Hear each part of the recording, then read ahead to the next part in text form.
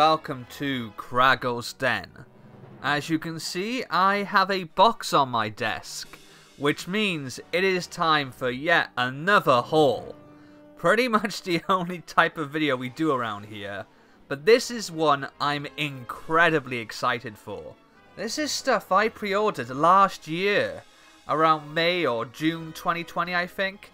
So this haul has been a long time in the making, and it's come all the way from the land of the US of A. If you enjoyed this video, please give it a thumbs up, remember to subscribe, and turn on notifications. Alright, let's get stuck in. Okay, I'm gonna be super careful here, just slicing across the tape, because I don't want a repeat of what happened with my Black Series haul. Oh nice, this looks like it's been really well packaged. Yeah, this order is from the Big Bad Toy Store, a website in the US. They're not sponsoring this video or anything, but check them out if you want to get your hands on some collectible figures or whatnot. Anyway, we'll start with this fella by himself on the side here. This is the Super Armor Batman action figure from Batman The Adventures Continue. For those of you who don't know, Batman The Adventures Continue was a digital first comic that served as a continuation of the legendary Batman the Animated Series. The cartoon originally aired from 1992 to 1995 and spawned further animated TV series, feature films, comic books and video games. To this day, it is consistently ranked as one of the greatest animated television shows ever made. Batman The Adventures Continue was written by Paul Dini and Alan Burnett, producers of the original animated series, and it aimed to fill in the gaps in the original show's continuity and introduce comic characters that never appeared in the show. This one features Batman in his armoured batsuit, which is very clearly inspired by the armour he wears in The Dark Knight Returns to fight Superman. That also featured in the live-action Batman v Superman movie, but we won't get into that. This does have a little bit of a nick up here on the card backing. Nothing too bad though, I don't think. Oh, he's got a Kryptonite Batarang. That's cool. And I didn't even realise this figure came with a second headpiece. Got an older looking Bruce Wayne with some grey hair on the sides. I'm loving this figure. Back when I pre-ordered these, we only had the preliminary pictures, so it was just like a glam shot of the Batman fig without any accessories or anything else extra. But having this in hand, I love it. Okay, next one, and I've just spoiled what's in here. But you can see this says collector's grade. With Big Bad Toys, you can choose to have standard or collector's grade packaging. I think it was only a couple dollars more for collector's grade, so I figured it was worth the extra splurge. But once they received my order, they refunded the difference on the Super Armor Batman and downgraded it to standard. Apparently because they didn't receive any stock that met their collector's grade specs. So I guess it's time to see what exactly they mean by collector's grade. I mean, straight away, it's very nice that they come in their own individual boxes. Alright, here we go. It is Azrael.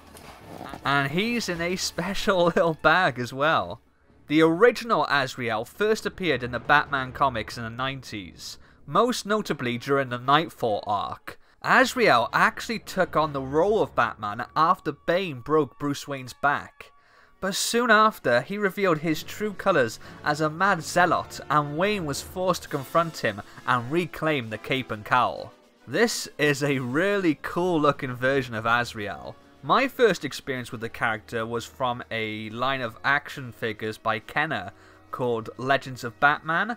The version I had this really striking red and black suit with gold trim, but I love how they've incorporated the character's look here into the animated series style.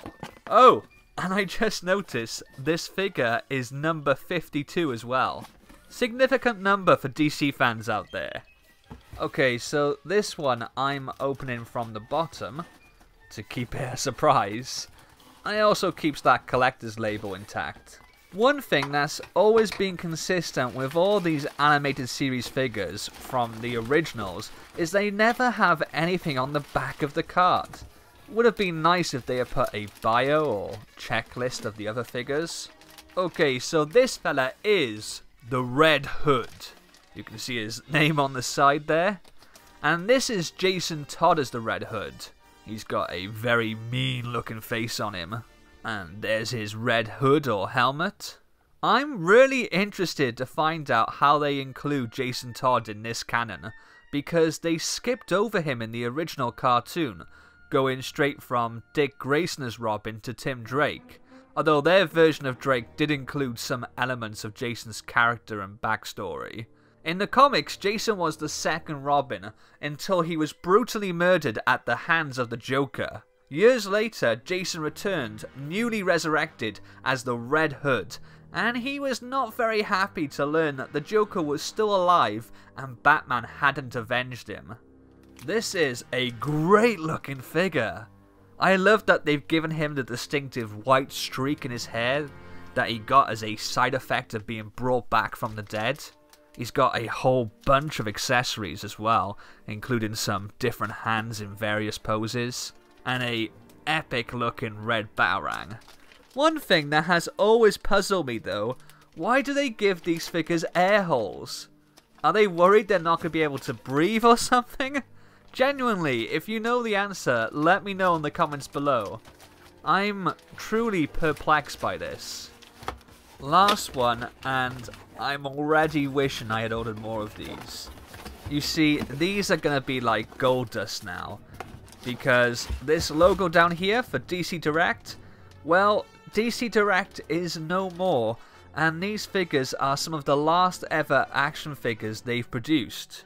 I talked a bit about this in my DC Multiverse figure haul, but DC Direct, or DC Collectibles as I knew it, was shut down last year, and all the figures and merchandise production was outsourced to different third-party companies. Sadly, this meant that a lot of already announced stuff was cancelled, including another wave of figures in this series. There was going to be new versions of both Batman and Catwoman, as well as animated series versions of Vampire Batman and the Batman Who Laughs that I was really excited for. Now, they'll never see the light of day. One figure that managed to just make it through though is Deathstroke. Looking back, it's very surprising this character never actually appeared in the original cartoon, considering he's popped up just about everywhere else since. Video games, numerous TV shows, heck, even the post-credit scene of Justice League. I'd almost go as far to say he's been a bit overused, except I really do like this design. They've put him in his original comics yellow and blue, and again, I had no idea this figure was gonna come with a second headpiece. That's epic. And I love how the tails of his bandana are displayed like that. He's actually got a fair amount of extra detail on him, although not too much that it doesn't fit the style of the animated series. Yeah, this is fantastic. So there you have my Batman The Avengers Continue action figure haul. I'm patiently waiting for the trade paperback collection of the comic to be released, as I've held off reading the individual issues. I don't think that would be affected by the closure of DC Direct, as the comics publishing was always separate to the toys. It sucks though, because these figures will now be very scarce. As they were the last out of the gates, they've only been made in very limited quantities. So some of the other figures in the series I was planning on picking up later will now be going for redonkulous money. I did eventually want to get the new version of the Joker they released with this wave, but that's already going for triple or even quadruple the original retail price. Yeah. Ouch. If you enjoyed this video, please give me a thumbs up, drop me a message in the comments below, and while you're at it, hit that subscribe button. And together, we'll discover what's inside Kraggle's den.